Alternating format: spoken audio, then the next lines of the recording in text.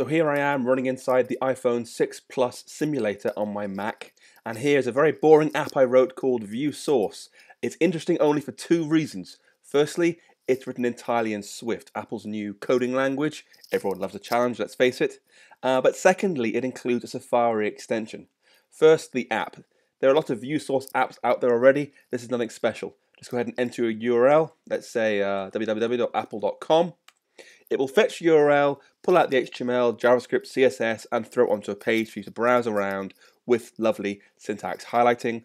Press the action button. You can go ahead and copy the pasteboard, email it to yourself, set whether you want the highlighting enabled or not, choose a theme. Say, for example, you might want a nice dark theme going on. It's fairly standard stuff. The interesting stuff, what makes it different, is the Safari extension, new in iOS 8, and this app will hopefully be available when iOS 8 ships.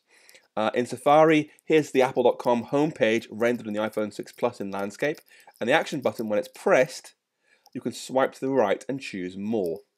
And you'll see in here, View Source. Just check that, drag it to the top, or wherever you want it, of course, down to you, and it will appear in this list right inside Safari. I can go ahead and choose View Source, and it'll pull from the HTML of the page I'm currently looking at and show it in there with the same syntax highlighting. And again, you can go ahead and share it, email it yourself all you want to. So the app is coming hopefully with the launch of iOS 8, written entirely in Swift. If you'd like to have a source code, get in touch. I'm on Twitter. I am Two Straws, TWO Straws. Get in touch. I'll happily chat, help you out, and show you how to build Safari extensions. It's a lot of fun, and Swift, once you're used to it, really is a lot of fun too.